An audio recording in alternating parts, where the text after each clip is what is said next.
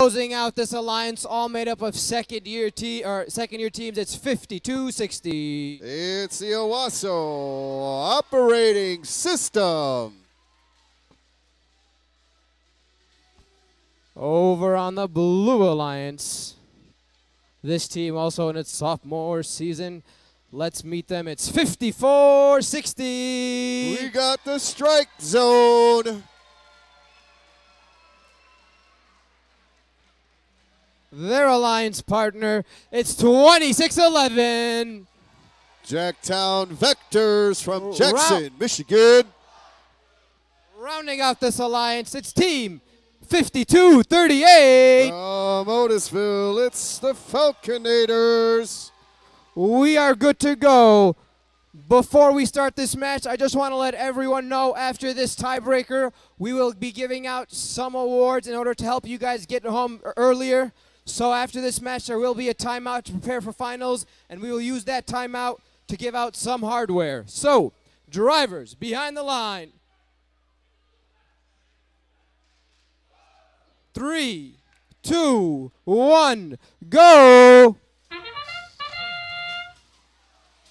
Blue Alliance making quick work of 3 with a shot. Red Alliance only got 1 defense breached. Step up in battle.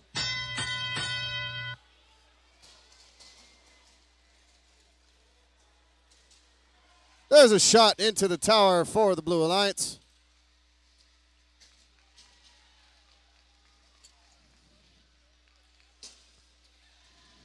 Blue Alliance getting some boulders in. 52-22 trying to run defense. Red Alliance had a couple of low boulders going in.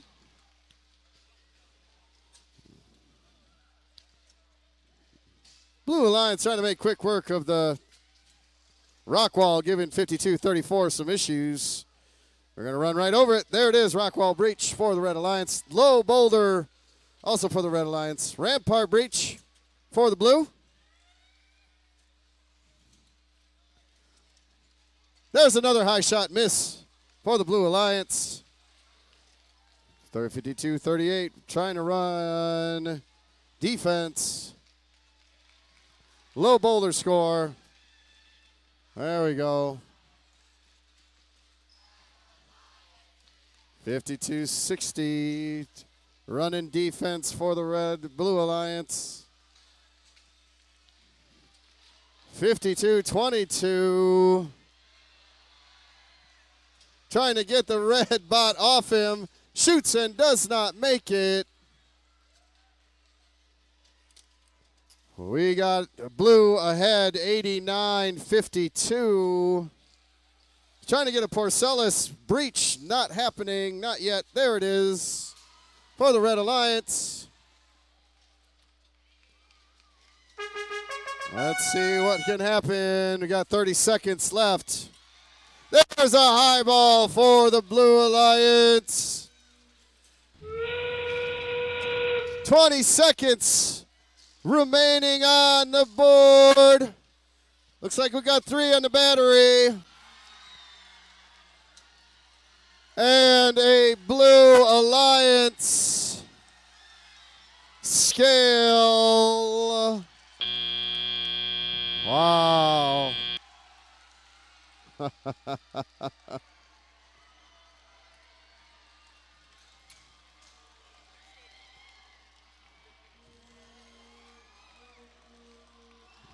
All right. Tallying up the final score.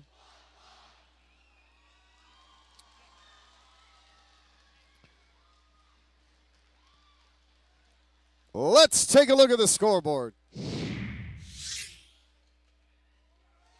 Congratulations to the 4th seed Blue Alliance victors with 126 points over the 8th seed Red Alliance.